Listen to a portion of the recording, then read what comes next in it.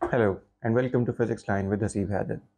Today we will discuss a relatively new topic that has been added recently into CAIE O-level physics, and this is star formation. This belongs to a section which is called space physics. So let's get started. Before we get into the details of the life cycle of a star, we need to know the source of power of a star because it plays a very important role in making a star stable. So what happens in a star is that it has a core in which there are hydrogen atoms. These hydrogen atoms fuse together to form heavier helium nucleus. And during this process, huge amount of thermal energy is released. And we call this reaction as a fusion reaction.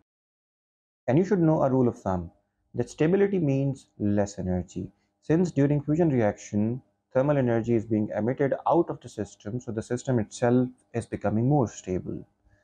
So in this process of achieving stability, thermal energy is released, which actually powers a star.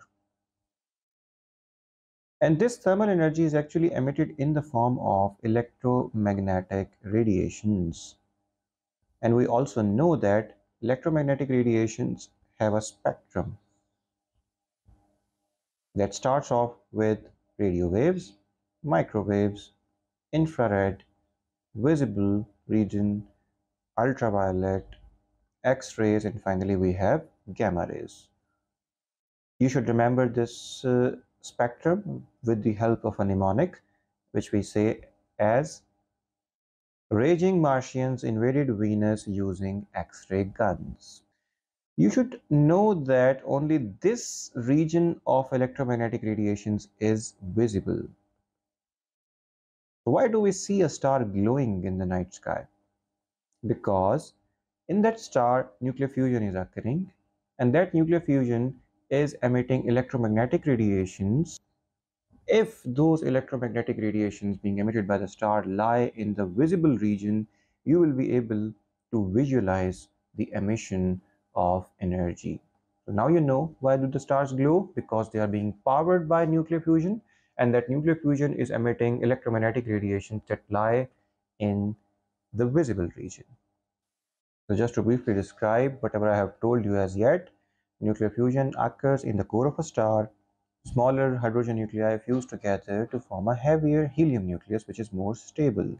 This process causes emission of some neutrons and thermal energy. This thermal energy is the source of power for a star. Now let's get started with the life cycle of a star. It all starts with a molecular cloud, and a molecular cloud is nothing but a cloud of dust and gas. We know that most of the space is basically vacuum, but you find some pockets in the space where gas and dust particles are present, which make up a cloud. In that molecular cloud, we have dust particles. Newton tells us that every object that has mass has a gravitational field around it. And in that gravitational field, what it does, it, it, uh, it applies a force of attraction on other objects. So because of the force of attraction, the dust particles start moving towards each other. It means they gain kinetic energy.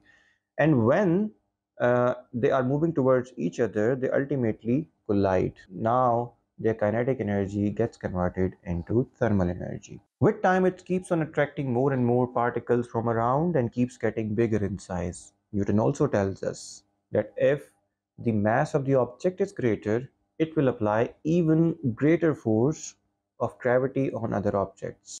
So, since the size is getting bigger and bigger of that cloud, the force of gravity starts taking its effect. And ultimately, this cloud contracts under gravity and starts swirling. At this stage, we say that a protostar has been formed.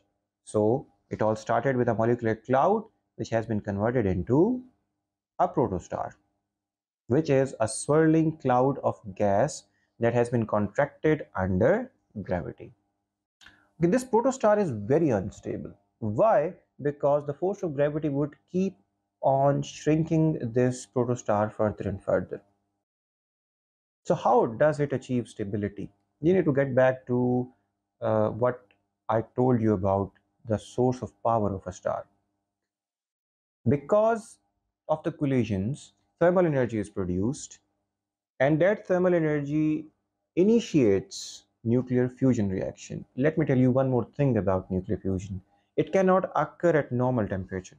It requires it requires higher temperatures to fuse smaller nuclei into each other. Not just high temperature, but high pressure is also required. From where do we get higher pressure? Due to the force of gravity, which is actually pulling the particles together. So this protostar is a very unstable stage because force of attraction is greater, and it keeps on shrinking the cloud shorter and shorter. But due to the collisions, another thing is happening. Thermal energy is being produced, which ultimately initiates nuclear fusion reaction, which produces even more thermal energy, and that thermal energy is called as thermal radiation. This thermal radiation creates a force against gravity. You see those blue arrows which are trying to pull the protostar in, and you see those red arrows which indicate the pressure that is generated by thermal radiations. So this outward pressure comes into play and starts to balance the pressure that has been created due to force of gravity. At one stage, this outward pressure due to thermal radiations becomes so big that it starts balancing the inward pressure due to gravity. And at this stage, we say that the star has achieved a stable state. And we call this stage as main sequence star. This slide contains very important information that might be asked uh, in exams. Number one, what is thermal radiation? What is thermal pressure? Number two, how a star becomes stable. It becomes stable when the thermal pressure becomes equal to the gravitational pressure. So until now, we have learned about the molecular cloud, which turns into a protostar. And when the inward pressure becomes equal to the outward pressure, we call that stage as main sequence star. So what happens afterwards heavily depends on this stage. That what was the size of the protostar? If during this stage it accumulated huge amount of dust particles into a ball, then it will take a different course after main sequence stage. But if it was unable to attract many particles to be called really massive, then it will take a different path. So if the star has a size that is greater than 8 times of the sun, then the star will transform into a red supergiant. But if it was unable to accumulate more dust particle during the protostar stage, it will become a red giant because its size will be less than or equal to 8 times of what our sun's size is. So today in this lesson, we'll discuss about this path onwards. What happens after the main sequence star if that main sequence star was the size of the sun or maximum 8 times of what our sun is. We'll discuss red supergiant stage in the other video. So I told you that main source of power for a star is the nuclear fusion reaction. And during nuclear fusion reaction, smaller hydrogen nuclei are being fused into helium nuclei. You should know one thing, that if I want to fuse smaller nuclei together, I need some energy. I need to give it some energy. I need to input some energy in to cause this fusion or to make this fusion happen. Now consider that I want to go further and I now want to fuse helium nuclei together to form even heavier nuclei.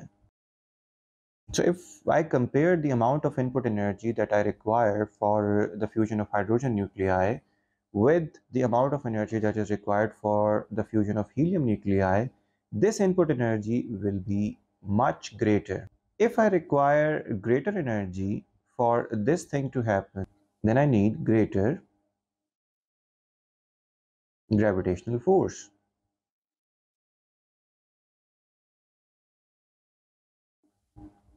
If I need greater gravitational force, I need greater mass, because that inward pressure is being generated due to the mass of the object, due to the mass of the star. If it is greater, the force of gravity that is pulling the ball inward will be greater.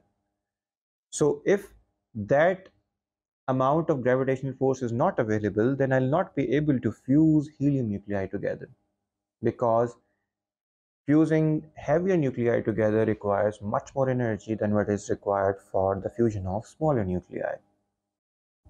So what will happen with time is that hydrogen atoms will be consumed, and most of them would have been fused into helium nuclei. So at this stage, we have deficiency of the fuel, which is hydrogen nuclei. So if the fuel gets less, guess what? The outward pressure that is being generated because of this fusion reaction would also reduce. If that outward pressure reduces, the inward pressure will start taking its effect. And when this inward pressure start taking its effect, it causes the star to shrink. The star is not stable anymore.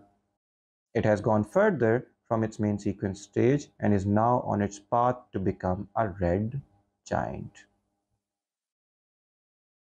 So because helium nuclei are heavier than hydrogen nuclei, we need greater energy and pressure for the fusion to occur and make heavier elements like carbon, etc., which is not available in a smaller star because it has less force of gravity, and that less force of gravity will not provide enough pressure to fuse the helium nuclei together.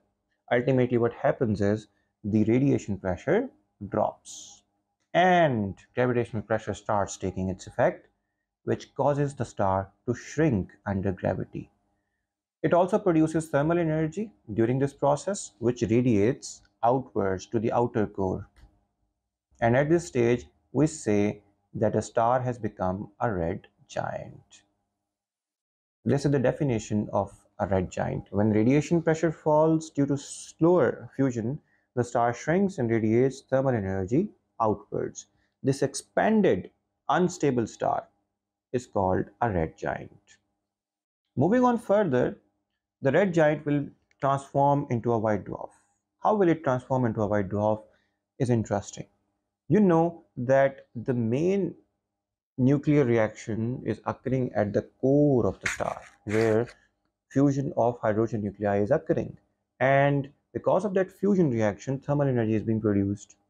Now, that red giant, since the red giant stage is deficient of hydrogen nuclei, so we have less fuel available. So when we have less fuel available, no more thermal energy will be generated. Rather, the residual thermal energy of the core will keep on moving outwards.